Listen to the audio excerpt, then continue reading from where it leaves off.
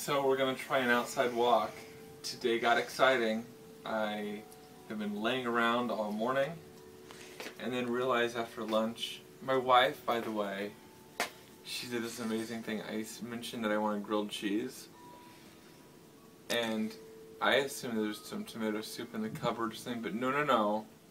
She makes a 3-cheese grilled cheese sandwich, and then she makes from scratch tomato bisque or tomato soup of some sort with all the things laying around the house.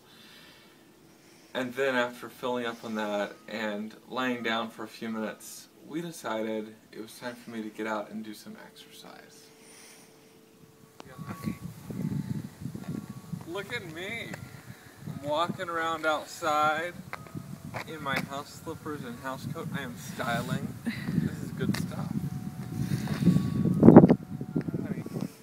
So we made it to the end of the driveway, which is a fairly good distance. And now we're heading all the way back. Now we're gonna head back. You don't understand. It takes a lot out of you to go all this distance. Hi, how are you? Scott's doing really well. We're glad to have him here, and he is getting around just great. Carrie's been taking good care of him, and we're glad they're here and out of the hospital. So we'll try and do our best to take good care of them both. And Charlie, of course. Charlie, say hi.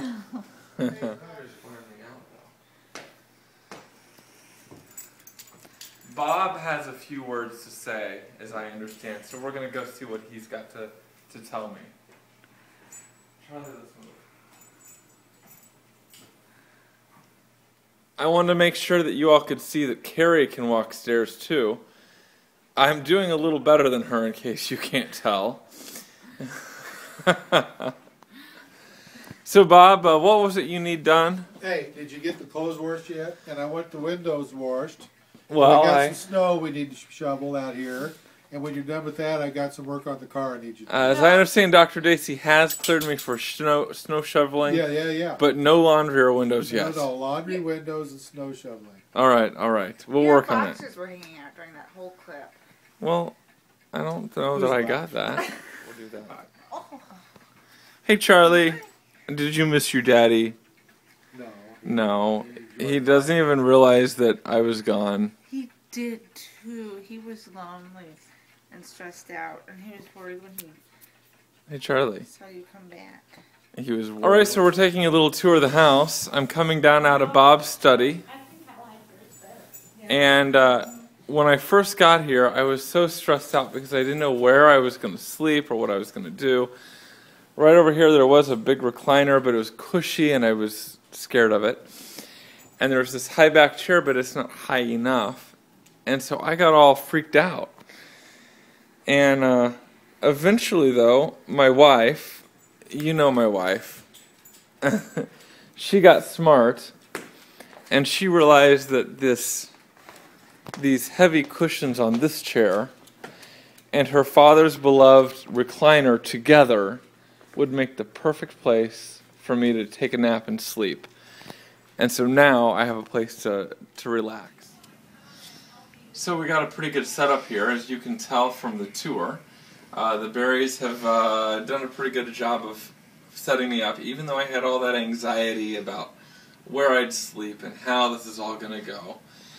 My wife, along with her parents and cousin, helped me. Well, they didn't help me. They moved all this stuff in here, rearranged the guest room, and